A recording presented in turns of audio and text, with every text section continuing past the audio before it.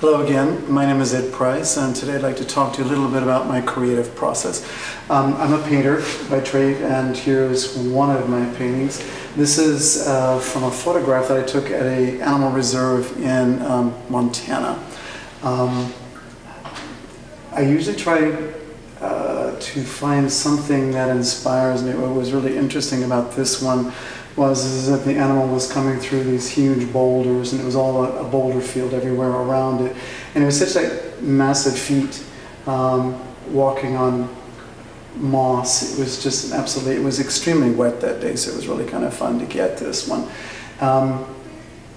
I thought I liked the way the animal is looking. He's looking away from you, the inspiration of his eyes. I like something about eyes that attract people. They bring it to you. I usually work with acrylics, and this one is on canvas. I start with a really basic drawing, and then I use as much color as possible to block in colors such as the lights, the highlights first, the really depth dark pieces in the back, shadows, and I work from the back of the painting going forward to give it as much depth as possible. I want this to be the focal point. These are the second points, third points, and then way in the back, if you look close, you can see way back where the boulder goes, where the light hits further into the back portions of it. On the animal itself, what I do is I start with the really bold colors, big ones in the back portion of it, do the deep sections of it, and then I use smaller and smaller and smaller brushes to get as much detail as possible. Like you can see every single hair on the ear here, the very small whisker portions here, on the really big feet, how fluffy they are, the moss coming up through here, the highlights of those things.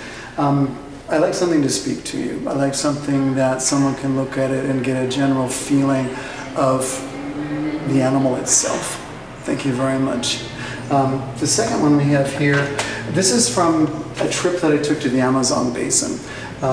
This is obviously a red macaw, very different from that one, is bright colors. I faded the background out of this one almost completely just to show where light highlights are coming through the trees.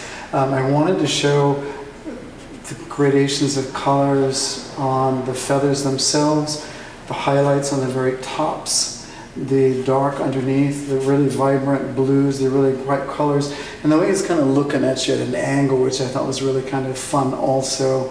I travel a lot, and except for COVID, has destroyed that for a while. This one was in the Amazon, as I was saying, a great trip if you can get there. So this shows you one view, this shows you another view. I also do plants. I try to do a variety of different things as much as I can. So thank you again for watching and listening.